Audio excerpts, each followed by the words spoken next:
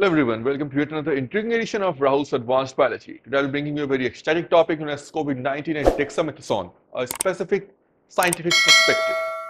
Now for the starters, I would like to inform you that the World Health Organization has already declared the SARS-CoV-2 induced COVID-19 as a global pandemic. More than 8 million people have been affected by it and more than 4 lakh people have already lost their lives. So scientists have been trying throughout the globe meticulously in order to come up with various vaccine regimen and various drugs in order to curb and contain this pandemic. In our previous videos, I've already talked about the virology, the pathophysiology, the drugs which are being used like remdesivir, tocilizumab, sarilumab, leronlimab, the CD147 receptor, the ACE2 receptor, the viral receptor, which is the primary receptor for SARS-CoV-2 to get entry into the cells. And I've also talked about favipiravir or Avigan or Avifavir. In India, it is now known as Faviflu. So today I'll be talking about a very ecstatic trial which happened by the name of recovery trial in the United Kingdom, and it showed immense potential for a specific glucocorticoid drug known as dexamethasone in attenuating symptoms of COVID-19 in severely ill patients who needed oxygen therapy and ventilator support. So in order to begin this lecture, I would like to debrief you with specific biochemistry and molecular biology of glucocorticoids.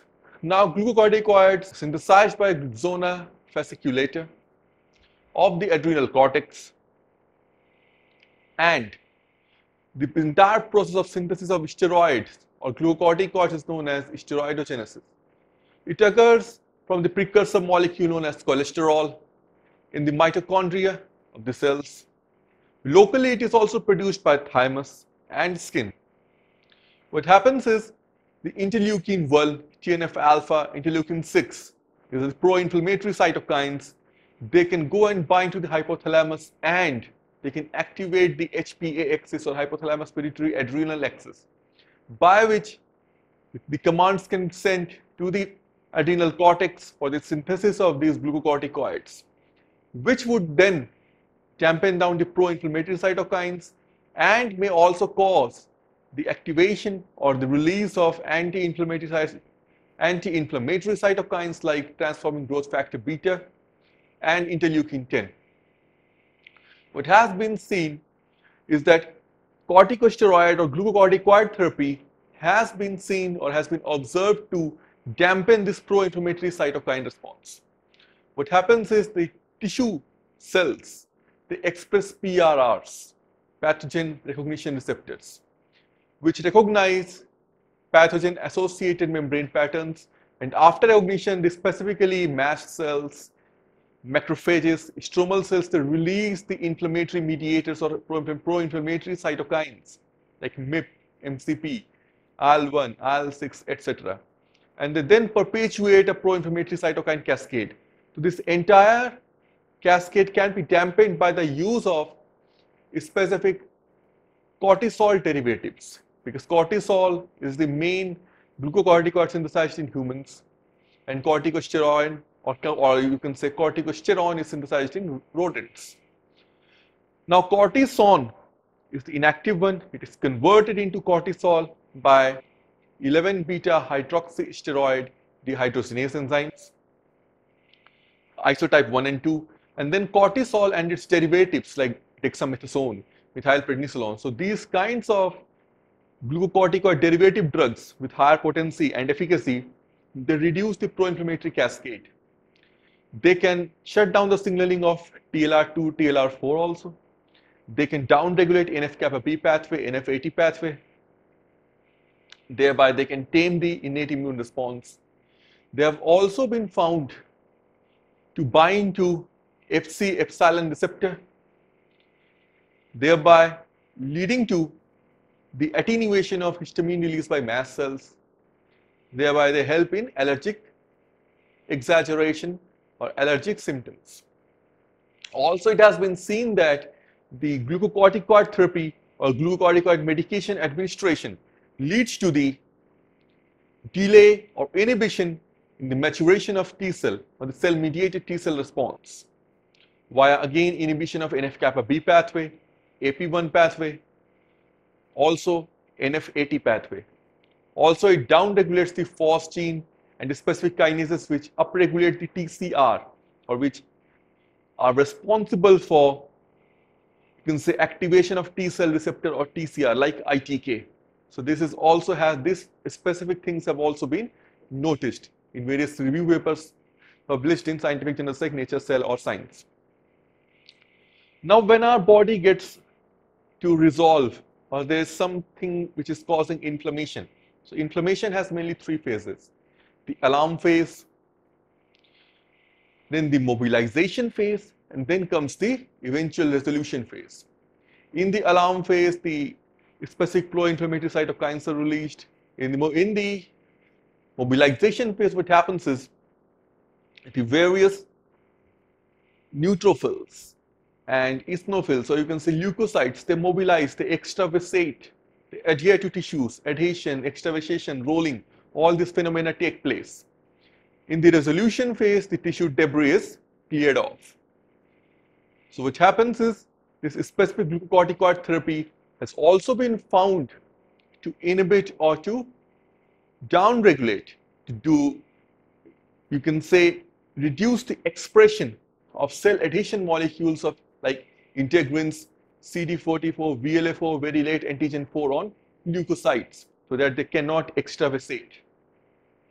Then during the resolution phase, this glucocorticoid therapy, along with resolvins and various other molecules, defensins, they act synergistically in order to clear the cell debris. So this specific dexamethasone arm present in the recovery trial UK comprised of 2,100 patients. They were each administered a low dose of 6 mg dexamethasone for 10 days, and they were compared with the 4,300 individuals in the arm which comprised of, you can say, regular COVID-19 therapies like remdesivir, tocilizumab and so on. Then the consequence of the result of the study really baffled and really caused ecstasy to proliferate in the scientific community, because the patients who were really severely ill, who were either on oxygen support or either on ventilators, because they were needing ventilator in order to cope up with their ARDS and pneumonia. So these patients present or comprising, or they were involved in the dexamethasone arm, they showed the magnificent improvement.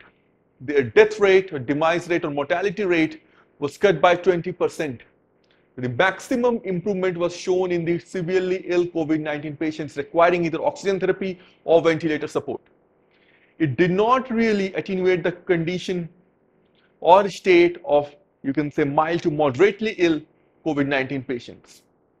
And after this, after the result declaration, the UK government has already declared, or you can say has already ordered its doctors to administer dexamethasone to severely ill COVID-19 patients. Yesterday only, World Health Organization has also approved the use of dexamethasone in COVID-19 patients. But a word of caution, and my speculation about this study is various papers in the past studying MERS, which is a type of coronavirus, SARS-CoV-1, which caused SARS in 2003. They studied the effect of corticosteroids and glucocorticoids in severely ill patients or in mild to moderately ill patients suffering from MERS or SARS, severe acute respiratory syndrome. So there, this specific corticosteroid therapy was not found to be helpful. What it did was it dampened the immune response, and if you over dampen the immune response, then you can have catastrophic damage, because the immune response cannot fight back with the virus, the innate immunity, and the T cell maturation can be over exaggeratedly dampened, and then it could lead to viral load increase in the system. Same thing was found against influenza A, B or C. The administration of these specific glucocorticoid drugs did not yield any positive result, and it resulted in increase in viral load and increase in mortality. So this is a study, you can say one of a kind study, and it still requires further mechanism of elucidation, you can say. It needs, the mechanism behind it needs to be elucidated further to show how it can really lower the viral load in critically ill COVID-19 patients affected by SARS-CoV-2 virus. What it could be doing is, it could be dampening the T cell response or the T cell maturation till an extent, but not completely till an extent as far as I am concerned. As far as my knowledge is concerned, it could be dampening the T cell response, the B cell response, and the innate immunity till an extent, because low dose was, you can say, administered, not very high dose. So it would be keeping the immune response at bay, at, you can say, a constant state of immunomodulation, not hyper, not hypo. So it could be balancing the immunomodulation, and thereby immune system would be able to attack, would be able to mount an offense via innate and cellular immunity or cell mediated immunity, but it would be also damping up the immune system, and thereby not causing or not letting the immune system express too much of pro-inflammatory mediators, and thereby not really letting the CRS or cytokine release syndrome, which I've talked about dearly in my previous videos of tocilizumab and, you can say, ianalumab and IL-6, and my next videos where I'll be putting up IL-1 and GM-CSF inhibitors. So those kinds of, specifically the CRS, the cytokine release syndrome, or in layman terms known as cytokine storm.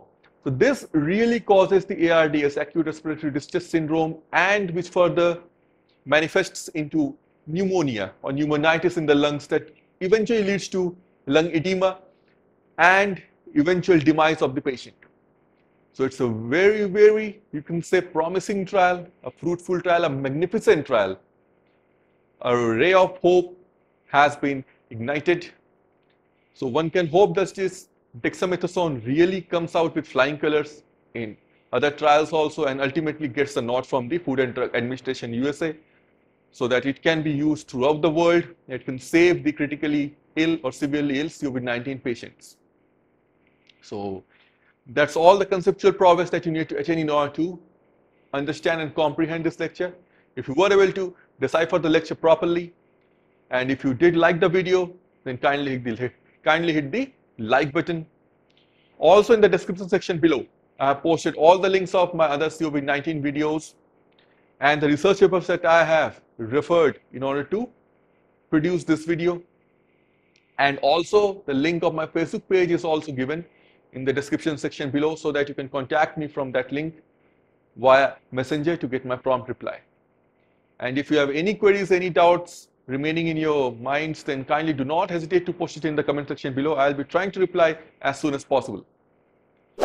If you like this video, then kindly subscribe to my channel, Rahul's Advanced Biology, and do not forget to hit the notification bell in order to receive my new content as soon as it comes online. Thanks a lot, and see you soon.